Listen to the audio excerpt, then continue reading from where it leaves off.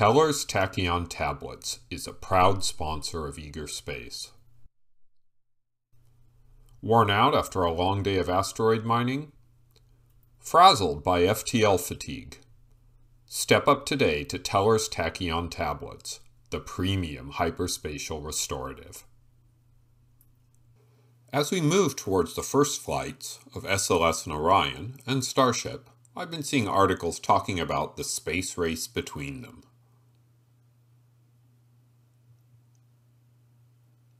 This has me confused. Is this actually a race?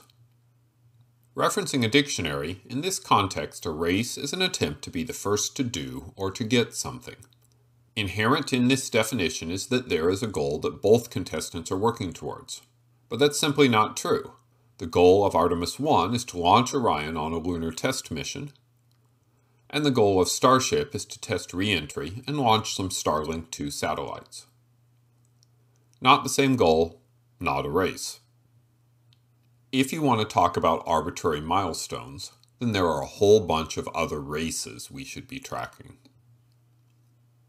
It's important to remember that the goal of Artemis is to land humans back on the moon with Artemis 3, using SLS Orion to get the astronauts to the moon and lunar Starship to get them to the surface of the moon and back. So it's a little weird to talk about a race when there's a symbiotic relationship between the two entrants. But let's assume none of that matters, and there's a race that is meaningful. Artemis 1 and Starship are getting ready to launch on their first missions, and those currently look like they are somewhat aligned. Let's assume that SpaceX gets FAA approval to launch, and neither SLS nor Starship see significant delays, and that they both launch in the third quarter of this year. What happens after that? On the Artemis side, Lockheed Martin needs to take some of the parts out of the Artemis 1 Orion and move them to the Artemis 2 Orion, and this will take some time. It's surprising that this is required for a capsule program that has cost $20 billion, but that's the plan. What that means is that Artemis 2 is currently scheduled for May of 2024, or about 21 months after the first flight.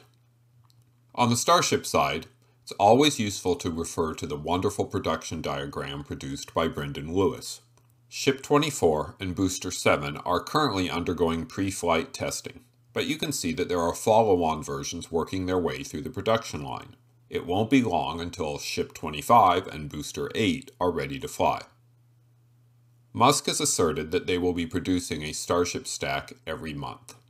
Let's discount that to every 3 months. If that is true, they will fly another 7 times before Artemis 2 launches, for a total of 8 launches. That's a lot more flights than SLS, and it would seem that they are set up to produce enough rockets. SpaceX is limited to 5 flights per year at Boca Chica under the current agreement, which might allow them to launch 10 in 2 years, but that's about all. That's why SpaceX is working really hard on the Starship pad at Kennedy Space Center in Florida.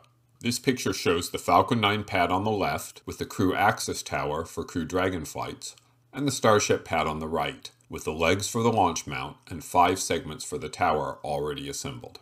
It's possible they can have that pad up and running next summer.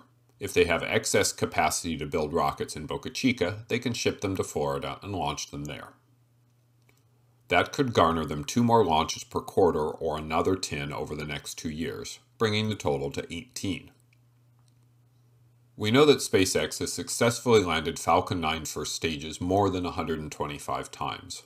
The Super Heavy booster used with Starship is designed to be easier to recover than Falcon 9, and I'm expecting that sometime next summer they will begin reusing the boosters. That allows them to focus on building Starships and could push the launch count up to 23, or pretty close to once a month for the next 2 years. Which seems like a ton of launches, but SpaceX is on target for more than 1 launch per week in 2022, and this would be less than half that launch rate.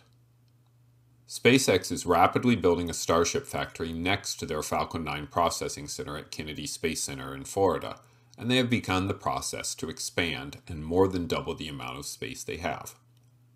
And none of this assumes that SpaceX is actually able to land and reuse Starship.